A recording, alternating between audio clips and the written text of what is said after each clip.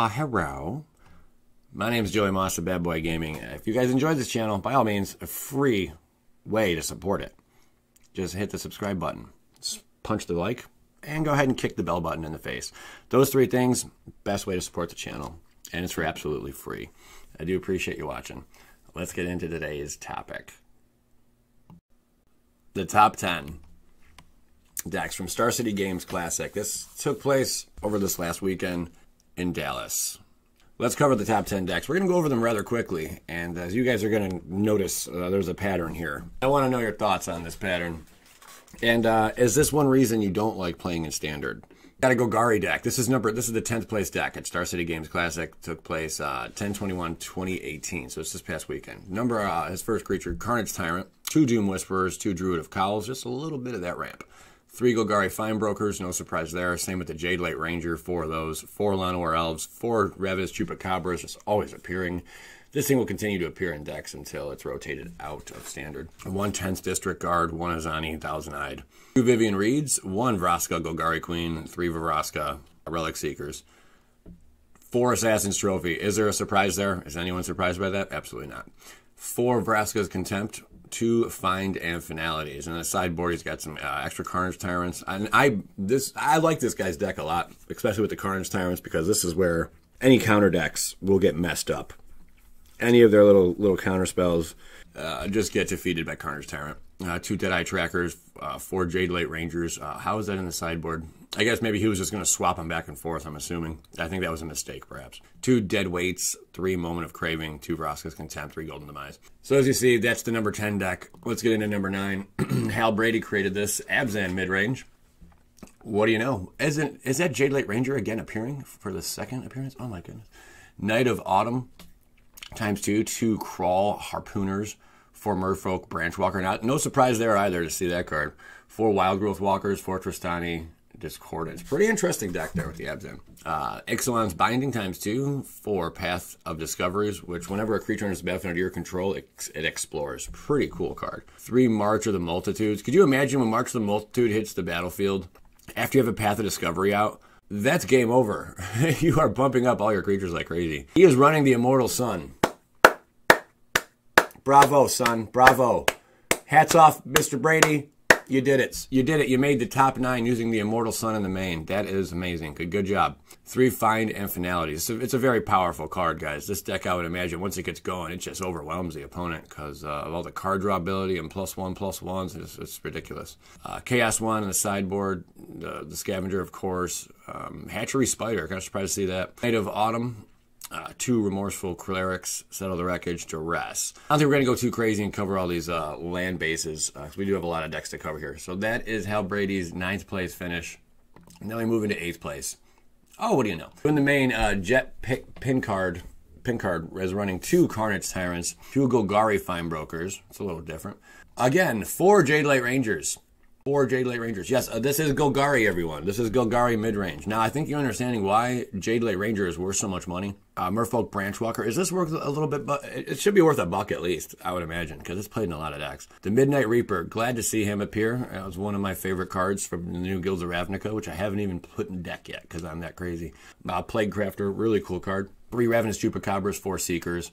Running 2 Karns in the main. 2 Vivians and 2 Vraska's Relic Seekers. Notice the other Vraska is getting kicked over either to the sideboard or just not even in the deck at all. So this Vraska Relic Seeker is really seeing a lot of play.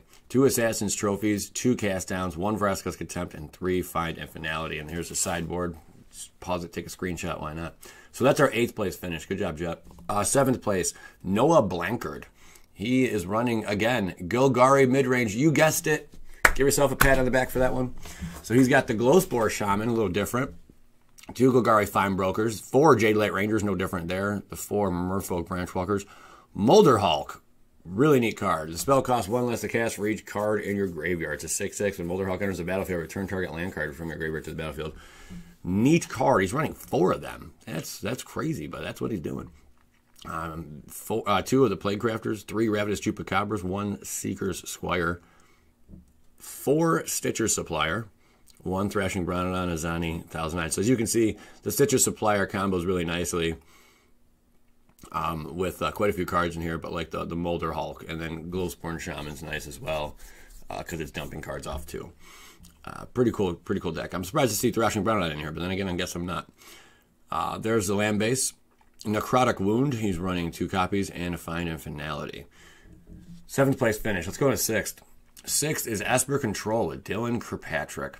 1 Dream Eater, 1 Chromium the Mutable. It's nice to see another deck besides anything running green to take a top place finisher. Fari Hero of Dominaria, 2 Cast Downs, 4 Chemister's Insights, a Disdainful Stroke, Essence Scatter, 3 Moment of Craving, a Negate, Sinister, ooh, I like the artwork on that.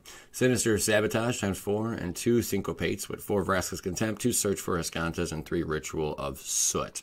So that was the deck that took 6th place. What do you know?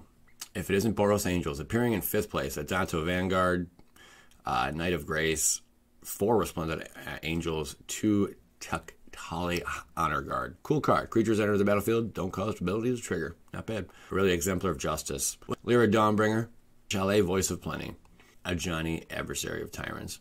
So this would kind of combat a Golgari deck a little bit. Conclave Tribunal, 4 History of Benalias, 2 Justice Strikes, 2 Lightning Strikes, and 3 Deafening Clarion. That was 5th place. Let's go to 4th.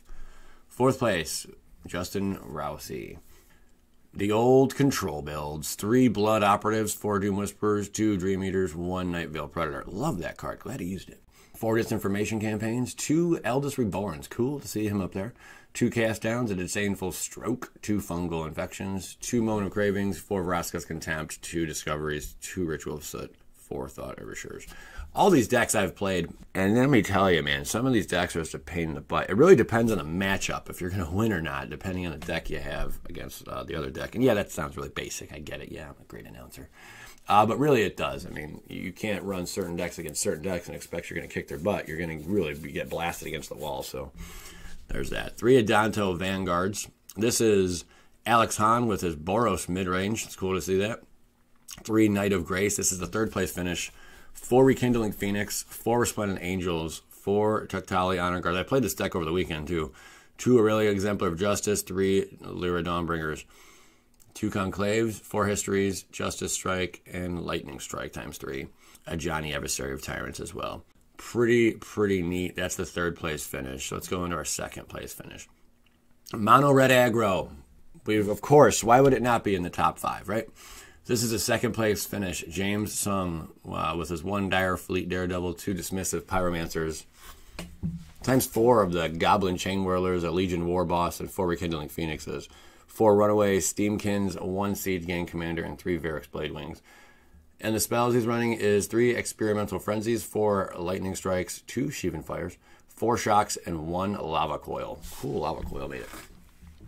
24 Basic Mountains, bada bing.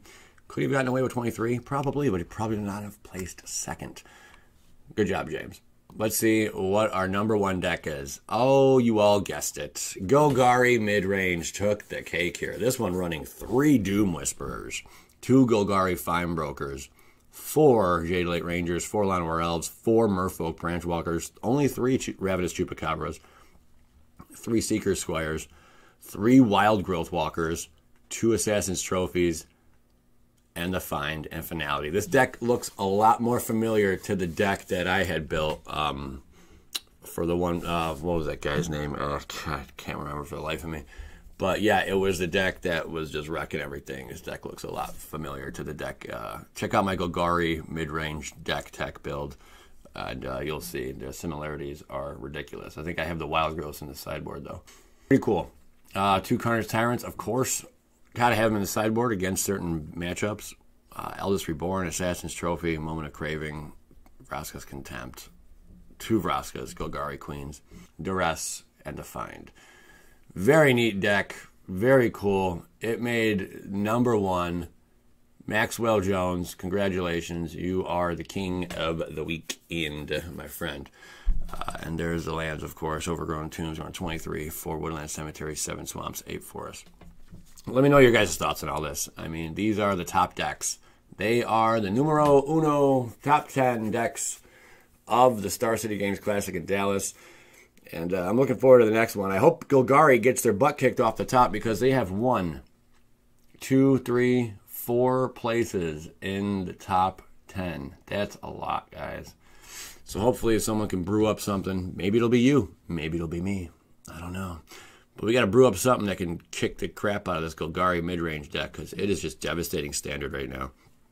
It is just annihilating standard. Appreciate you guys tuning in. Make sure always hit that like button. If you're not subscribed, by all means, please do. If you enjoy the content, great way to support the channel for free. PLA.